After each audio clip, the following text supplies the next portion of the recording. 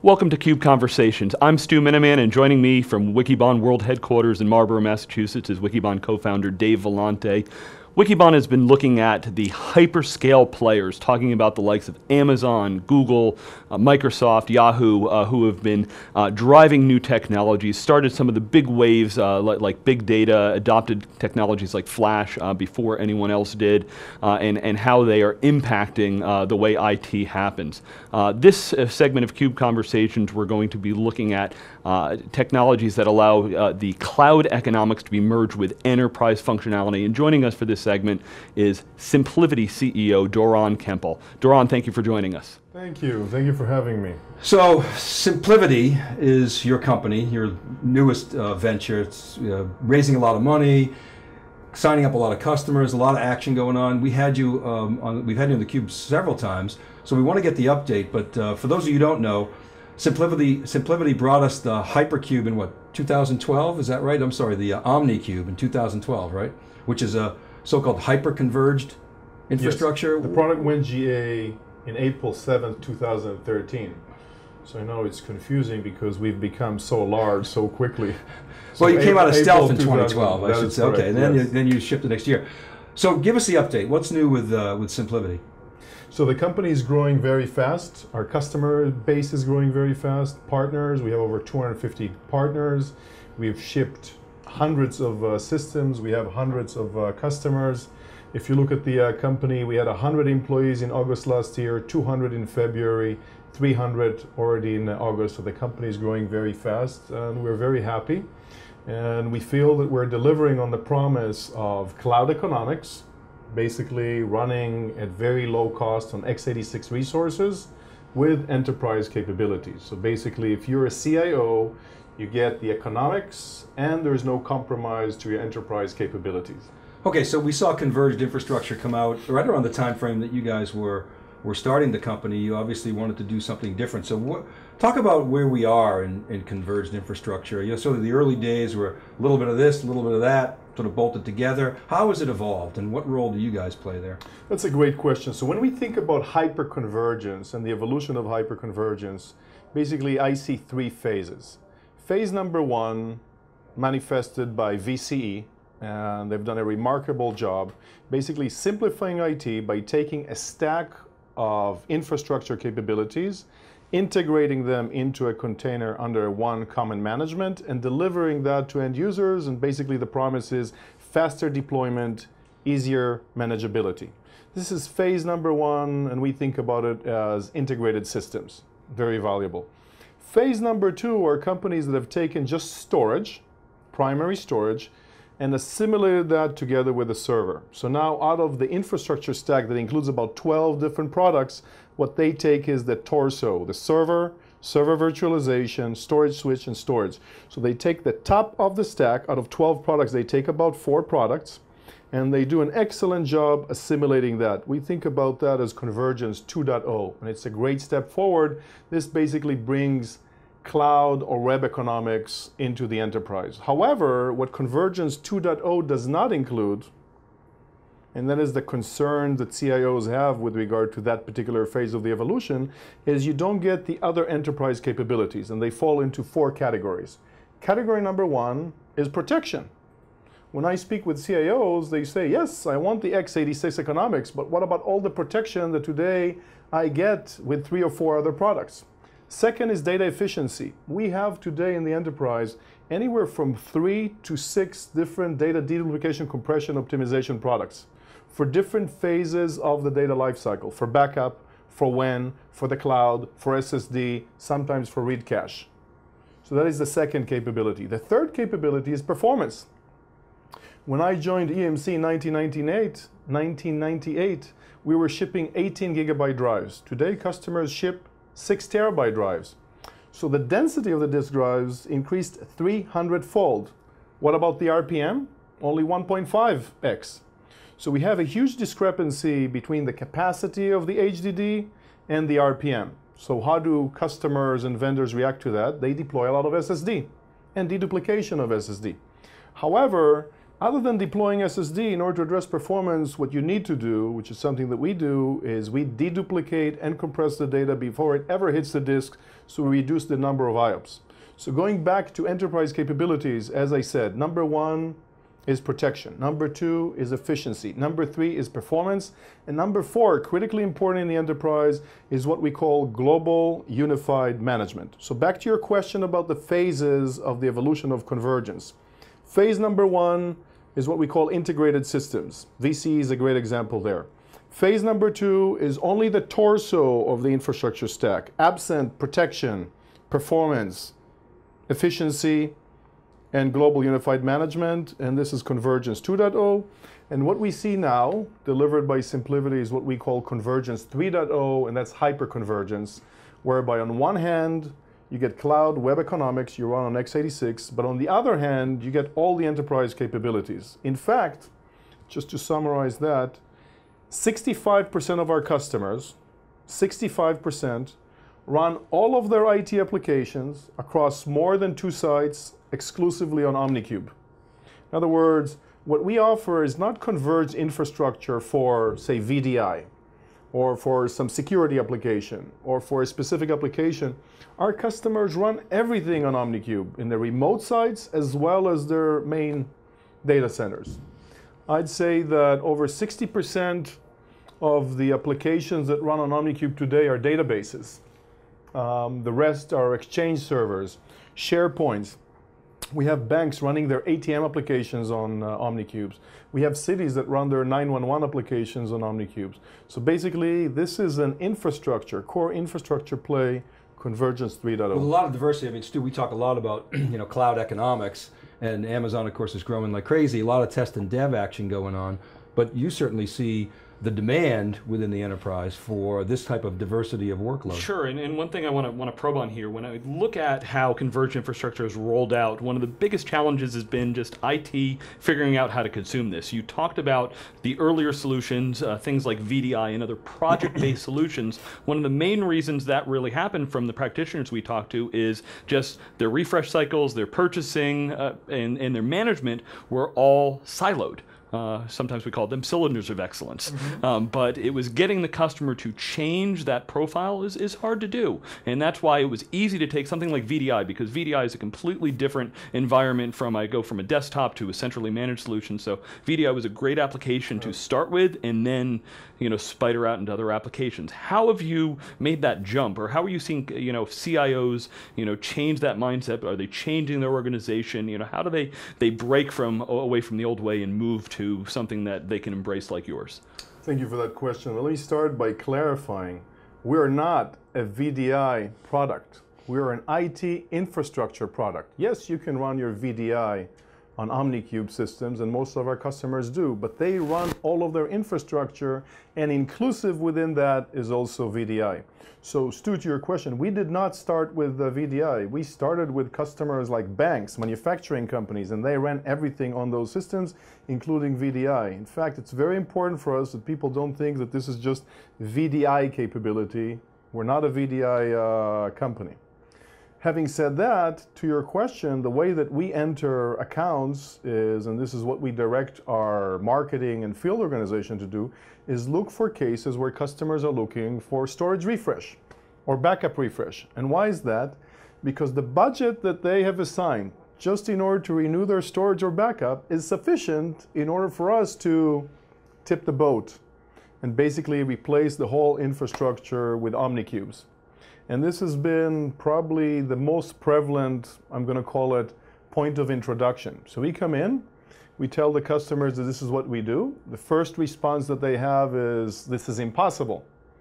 What you've just told us sounds great, but how can this be possible? And then we have them speak with other customers or do a POC.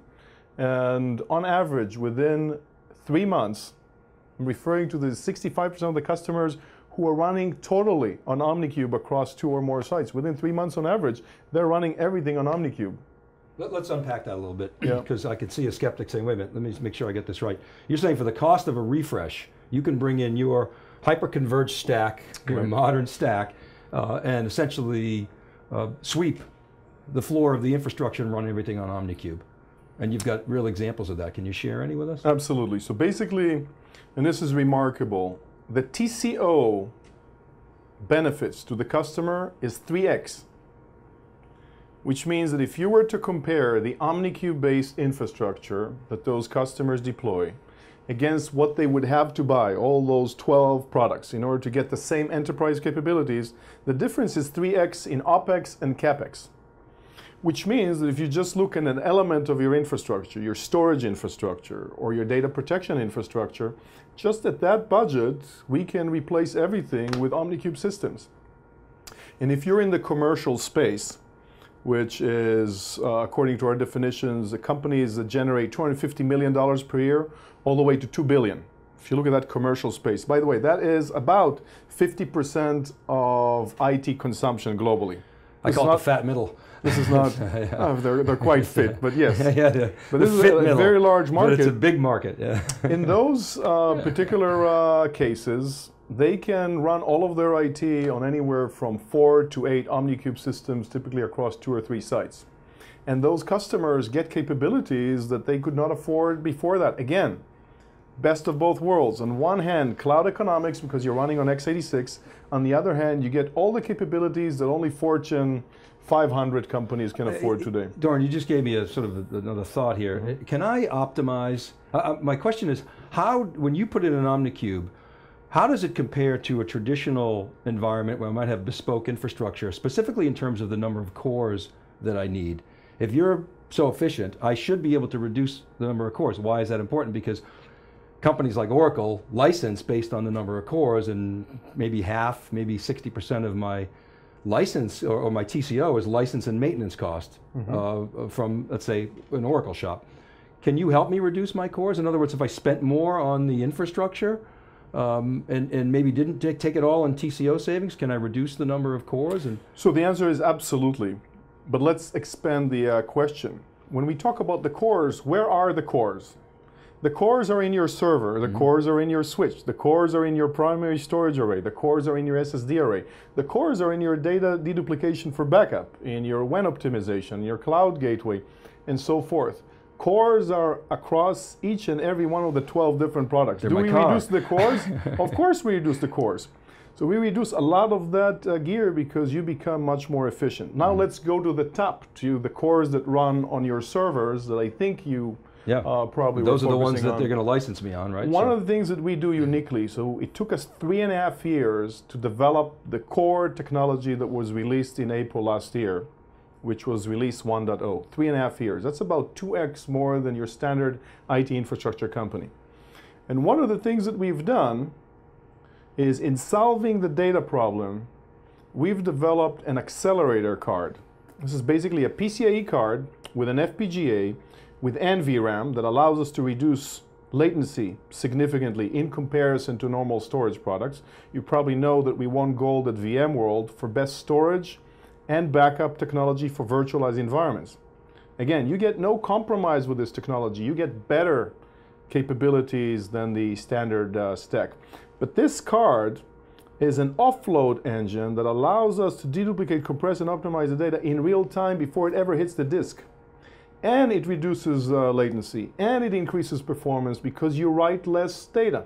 There's less IOPS. IOPS is one of the most expensive resources in the enterprise. So if you now use this card, what does it save you? It saves you all the Intel processors. I hope Intel doesn't get upset. We love Intel, of course. But it saves you all the Intel processors that you otherwise would need to load into your infrastructure in order to do all that work, because eventually you're going to dedupe the backup, you're going to dedupe the WAN, you're going to dedupe the traffic to the cloud, you're going to dedupe the data that goes into SSD, etc. So we reduce everything. But one of the major savings has to do with the simplification for the user. What we see is one person managing a global infrastructure from a single pane of glass, PANE, which reduces a lot of PAIN. So one person now manages global infrastructure, and the rest of the team members can do other things. I want to turn the question back to sort of economics and the practicalities of the cloud. So a lot of the CIOs in the Wikibon community tell us they're under extreme pressure from the corner office to move to the cloud. Amazon's growing like crazy. Some people estimate they'll do $5 billion this year, even though last quarter some of their business maybe attenuated a little bit, but nonetheless, a lot of pressure to move to the cloud, just outsource the whole lot, right? So CIOs obviously don't want to do that. So a couple of questions. Can you point to maybe some examples where people have said, okay, I can replicate cloud economics, certainly, maybe even agility and simplicity, and I can provide sets of services internally on-premise to my organization that will sort of call off the corner office dogs. Maybe you could talk about that a little bit. That's a great question. So what we've seen, there are actually two elements. One is the CIOs that I speak with in small, medium, and large companies globally. What I hear from them is that they're under a lot of pressure, sometimes from their management, CFO, CEO. Why can't we run the way that presumably the Googles, the Amazons, the Facebooks run, just on x86? And the answer of those CIOs to their management is, we don't run our operations the way that the web or cloud companies run their operations. You can't just bring me storage that runs on servers and that would be it. I need all the rest of the capabilities: performance, protection, efficiency, manageability. Without that, I can't get my job done. What SimpliVity does is two things that are very important in that context. One is, we've released an ability for you, Mr. Customer or Miss Customer, to run your infrastructure locally on OmniCube systems that's giving you cloud economics in-house. And we allow you to now push data to Amazon. The first release is EC2. So basically you can back up and restore data to Amazon. So basically you can move data very efficiently back and forth from the cloud. The cloud becomes another virtual environment for you. You don't need to buy any third-party product. This is another capability that is managed by the same person in the prior example. One person manages the global environment. That's one. Two, and this is very interesting, we have customers coming back to us and telling us, with the OmniCube infrastructure, a lot of the workloads that I thought that I may send to the clouds, I'm actually going to keep in-house. Because there is a cost to me of moving data and workload to the cloud. You, SimpliVity, are making the cutoff point a little higher. In other words, less workload is going to the cloud. It stays on house because you're helping us with the economics. And very importantly, I don't need to make any compromise. I get the economics and I get the capabilities. So maybe I'll move my long-term retention into the cloud, maybe Glacier or something like that. Yes, archive, long-term retention. Sometimes you have maintenance cycles, so you want to move some data to the cloud, bring it back, etc. Okay, I wonder if we can just talk about what's going on in the marketplace. You guys have raised, I think, north of 100 million now, right? Yeah. Is that right? I wonder if we could get your thoughts on... By the way, a lot of people boast how much money they raise.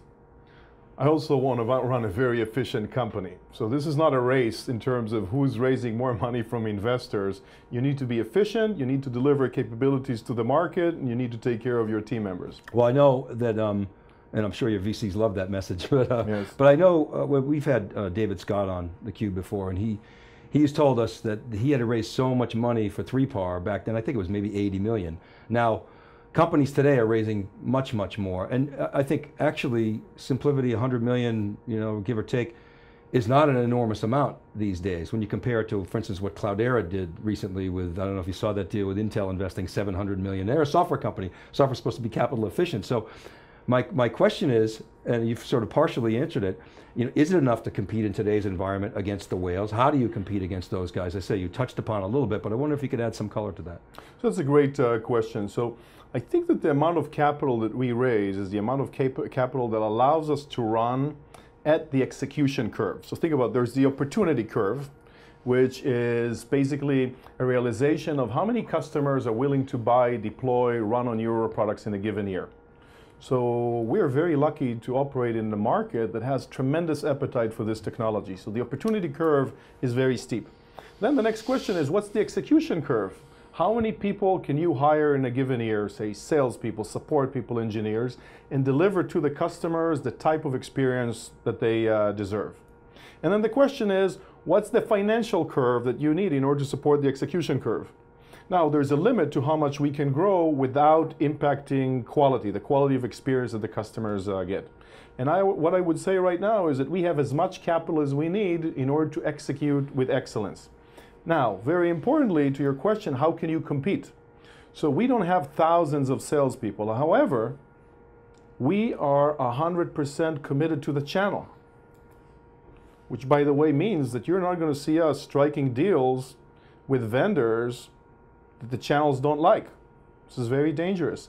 So we are very carefully building an ecosystem of partners. We already have more than 250 partners. I'm referring to value-added resellers, system integrators. And those are the best that we can find that are very much aligned with our strategy. And through those partners, when we address any customer in the world, she or he should know that they're getting excellent support, excellent quality, etc. Can we do it today at the scale of some of the very large companies? No, we cannot. But on a per customer basis, what you're going to get is a better experience because you're getting better technology, you're getting 24/7 by 365 support, you get break-fix services within 4 hours globally. So on a per market or per customer basis, we can compete, and we've been very successful competing. So Doron, you're not trying to be Uber or Airbnb, you're saying that the quality and the customer experience and the channel partner relationships trump scale for the sake of scale. I would say that scale is very important, so we want to scale as quickly as possible. But if you're a customer and you're asking yourself, should I work with SimpliVity or should I work with a public company that is doing $100 billion in revenue? Then what I would say to you is that you as a customer, if we're doing business with you, you're going to get better technology and you're going to get better care and you're going to get my phone number. In other words, I know of all customers, and if there's ever an issue, any type of issue, I know about that. So we can't deliver to 100,000 customers tomorrow, but if you're among the hundreds of customers that we already have, you're going to get excellent care. I was wondering, speaking to the channel, if you can talk about what you're seeing in the channel, how their education level is today, and how you're working with them. Specifically, when I look at converged infrastructure when it rolled out, it was often the customers that were moving from, say, a networking or a storage practice into a whole data center practice that were really successful with the FlexPods and vBlocks of the world. And today, when I talk to the channel, there's not a lot of them that are really sophisticated when it comes to cloud. So since you interact with AWS as a backup and you're bringing a whole stack together, what do you look for in a channel partner, and how are you helping to educate them for this new world? So that's a great question. We're looking for partners who are enabled, focused, and loyal. And this is what we want to give back to them. The good news is that technology is so simple that we have partners who've come from the security industry. We have a great partner in Germany. I'm going to name them. They're named Indevis. They've never sold IT infrastructure. They have about 1,000 security customers in the German-speaking part of Europe. And then they deployed OmniCube systems for their own infrastructure, and they got hooked. They said, this is simple. We can sell this to our customers. And they did about 10 deals just in the 3 quarters that we've been selling in 2013. So this is very interesting because this VAR has become an expert on all these technologies because you don't need 5 or 10 or 12 different experts. One expert understands VMware, understands the needs of the customers, can sell these systems.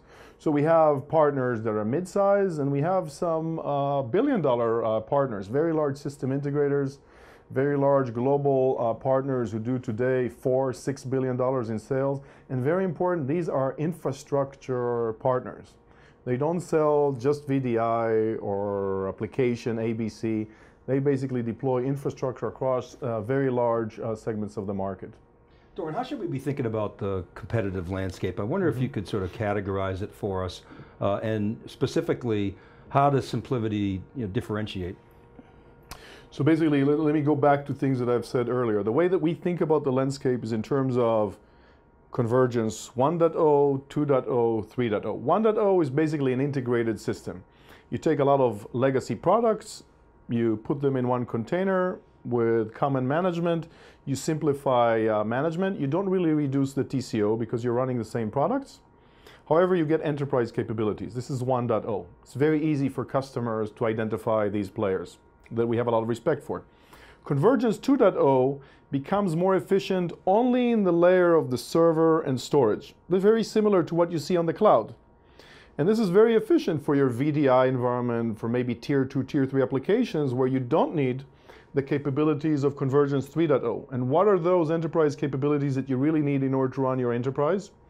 Protection, efficiency, performance, global unified management. This is 3.0.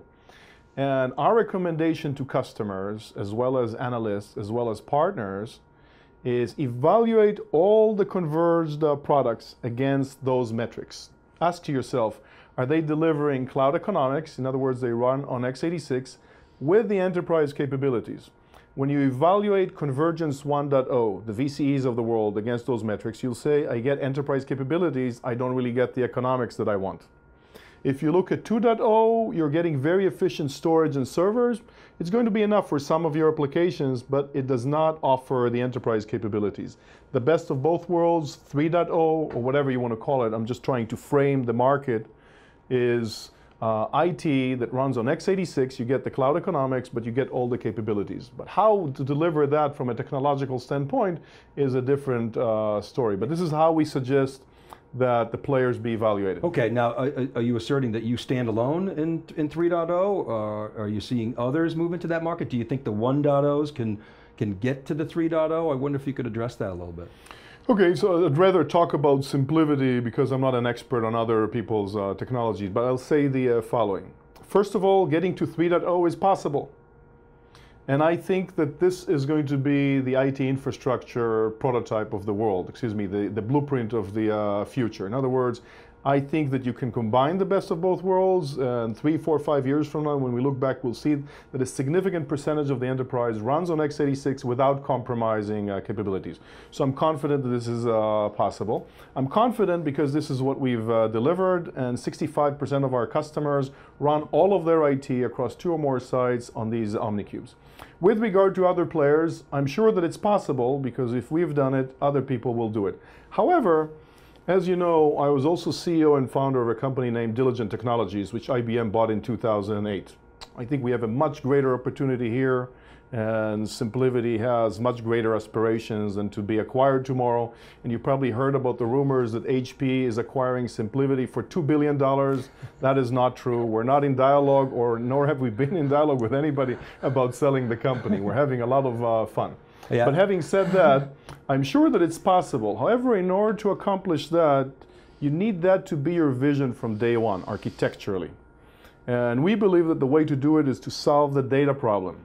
The data architecture that most enterprises deploy today was not developed in order to address a virtualized, mobile, cloud-enabled world. That's why you need all these appliances for protection, for efficiency, for performance. Ask yourself, why are there 12 products in the enterprise? Something is wrong. And by the way, 8 of them are just associated with protection, performance, and efficiency. So the way to address this problem requires an architecture that is centered around this promise of best of both worlds, x86 with all the capabilities. I'm sure that others will do it. I'm not familiar with anyone who's doing it today. Well, you talked about the market size. I would agree. It's hard not to agree that the TAM on your current market is several hundred billion. You know, we pegged it probably at around 400 billion, whereas the TAM for a company like Diligent was probably, you know, 3-4 billion, maybe the size of the tape market, and then some. But so we're talking about a different ball game here. Yeah. So I'm wondering if we look at the VMware ecosystem. You know, VMware's built a huge ecosystem. They used to always brag that for every dollar that VMware sold, it was 15, 20 or more dollars that got sold to the ecosystem. You don't hear that line anymore. You don't hear that line anymore. And one of the challenges is, number one is, in some ways, VMware is eating its ecosystem. They've got things like some data protection products built in. There's rumors of things like Marvin. They've got their vSAN, obviously. And VMware's under a lot of attack. Hyper-V has been growing quite well. Service providers are using you know, the KVM versions. Where do you sit in the VMware ecosystem? And I know it's been on the roadmap to do other hypervisors. Can you give us the update there? Let me start by saying that VMware is probably our most important partner. Yeah. We live in the VMware ecosystem, and when we speak with customers, our focus is to show them how we make that infrastructure better. So, very important partner of ours. We work with their salespeople. We're a platinum sponsor in their shows. We're going to be a platinum sponsor again at VMworld in San Francisco. I think we're already in August, so it's up and coming. And by the way, at VMworld, we're going to make some announcements that underscore this message of best of both worlds. Cloud economics, x86 based with enterprise capabilities. So we have a great time working with VMware. And I can't think of anything that worries me in that regard. Do they add more capabilities so no into comment their on stack? kind of Microsoft support in the future? Oh, so as you know, our technology is open to other hypervisors, and we're working on Microsoft and KVM capabilities. However, I think that 80 or 90% of the world is running VMware. This is a huge market. We stay attuned to customers. We deliver what they want. Doron, we're out of time, but last question. What should we be paying attention to? What are the sort of indicators of progress or milestones that observers like us should be watching over the next, say, 6 to 18 months with regard to SimpliVity? Well, we're going to stay dedicated to our customers first and foremost, and to our partners. And we're not going to take any steps away from that. And our promise, our vision is to simplify IT by delivering the best of both worlds. Cloud economics x86 with enterprise capabilities. So every step that we make is going to be aligned with that message. And we're very happy with the progress that the company is making. We need to stay focused, aggressive, but humble. Doron Kempel, thanks very much for coming inside theCUBE. It's always great to have you, and we'll see you at VMworld. Thank you very much. All right, thanks for watching, everybody. Thanks to Stu. And this is CUBE Conversations, Dave Vellante, Stu Miniman from Wikibon headquarters. We'll see you next time.